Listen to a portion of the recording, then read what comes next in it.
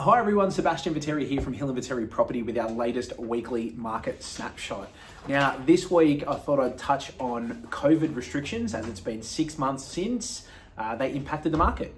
You might ask me why this is significant. Well, the government stimulus package was initially for a 6-month period and that is due to expire or end at the end of September.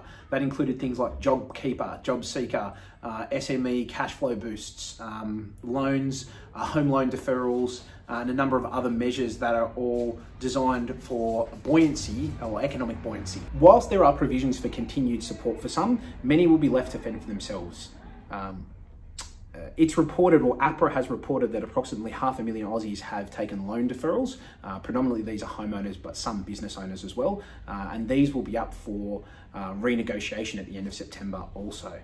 In addition, the Treasury anticipates that unemployment will exceed 10% post this period of JobKeeper. Whilst activity is reasonably strong in some segments at the moment, there is that look on the horizon that things may be changing. Now, what we're experiencing out in the field at the moment is that first home buyers have returned in good, strong numbers. However, they are having difficulty with finance approvals. This has, goes back to the Royal Commission into Lending, but also got to do with the bank's, outlook on where property prices are heading.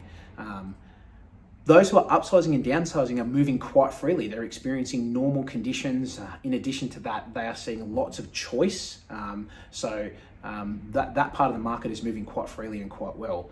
Investors, on the other hand, are almost non-existent. I believe that they're sitting on the sidelines and waiting for that economic uncertainty to pass before they re-enter the market. I'd like to thank you for taking the time to watch our weekly market snapshot, and we look forward to seeing you next week. If you have any comments or questions, please leave them, or if you'd like a topic covered, just let the team know. Thank you.